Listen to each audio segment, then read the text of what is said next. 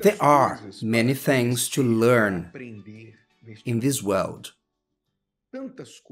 There are so many things that you would need many, infinite lives to learn all that is to be learned in this world.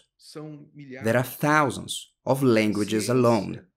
Science, technology, the arts of all kinds, music, culture, anyway, many things the human being can learn.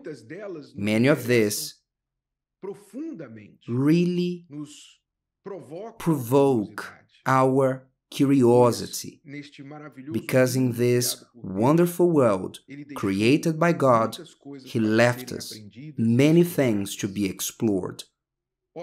Now, however, of all this there is to learn, there is no doubt that the most important thing is about who created all this. Where did all this come from? And why can only the human being appreciate all these things? Sciences, arts.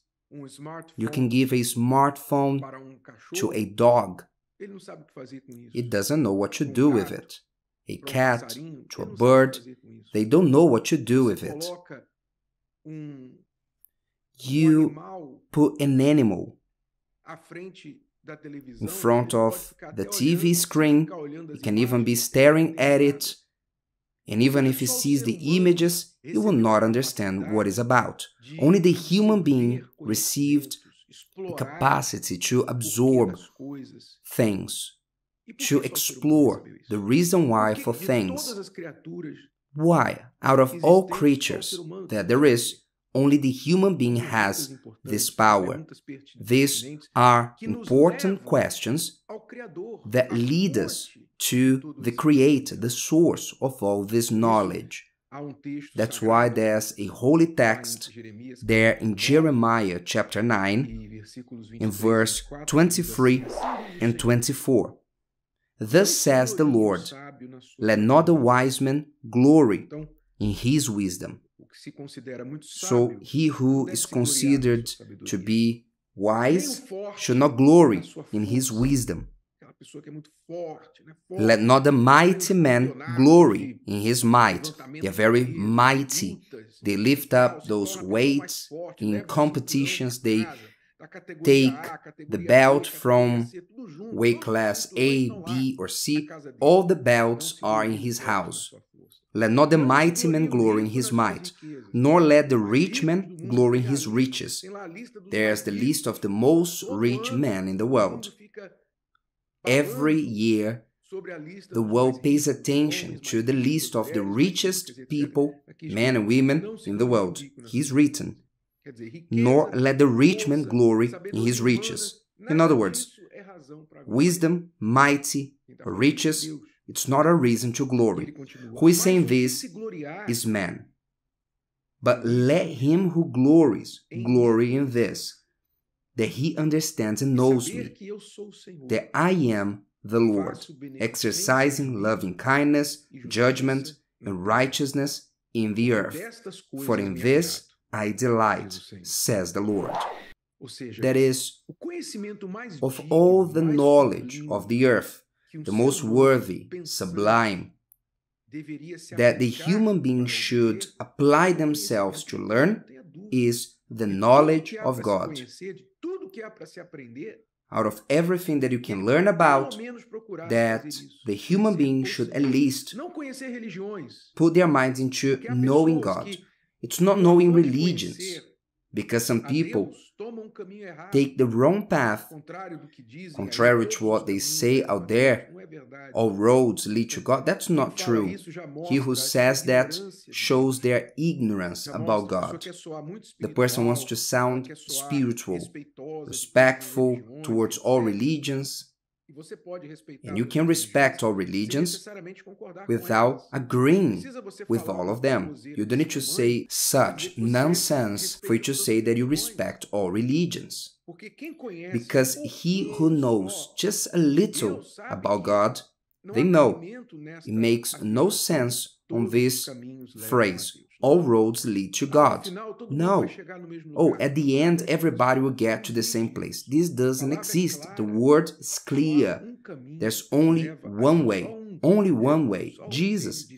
He said, I am the way, the truth, and the life.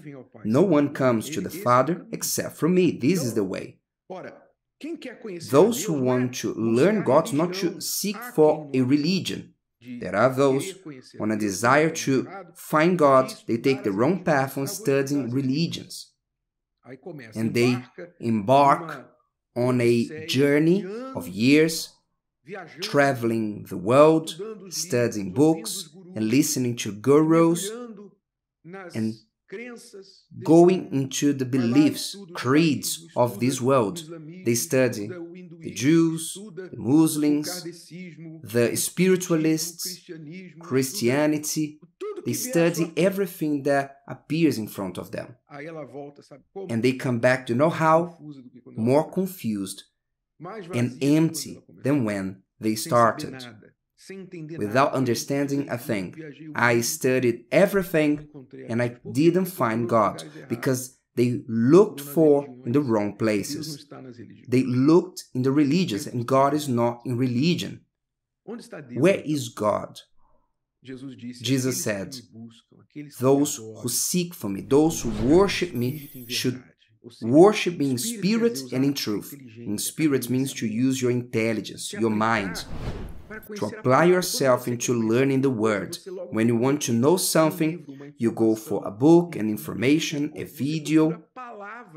You look for words about that topic. What words do you think will present God to you in the best way?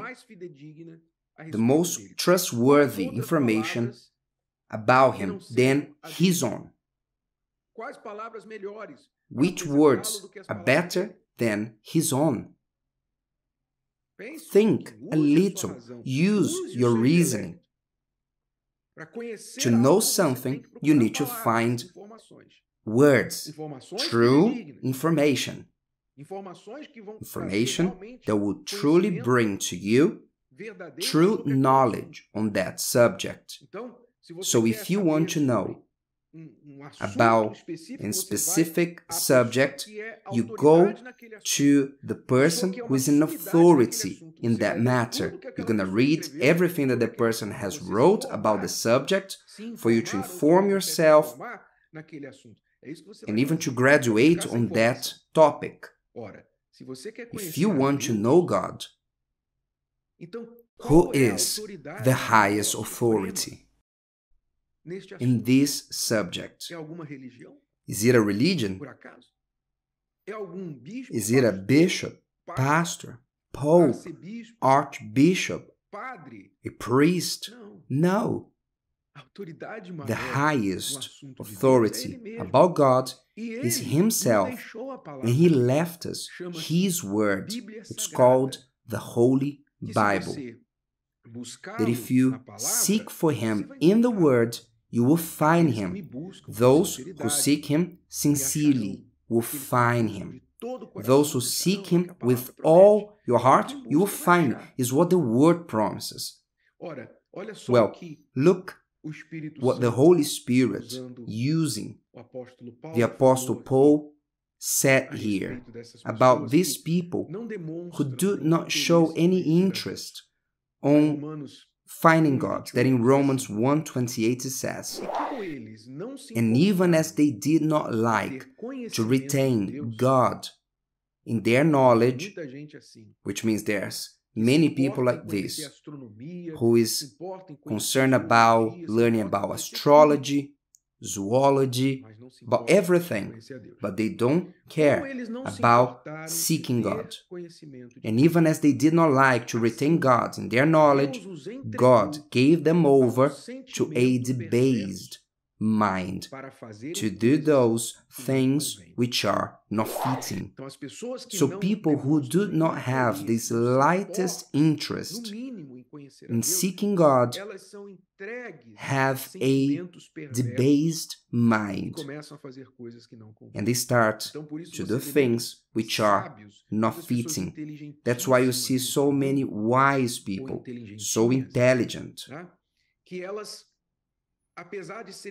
that even though they are so capable on that they dedicate themselves to become professionals about, when you look at their personal lives, you see the nonsense, the atrocity that they practice in their personal lives.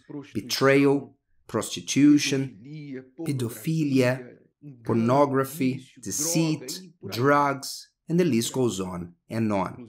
And the following verses give a list on what these people get involved with. It would be good for you to, if you care about having this information, so keep on reading the book of Romans, chapter 1, from verse 28 onwards.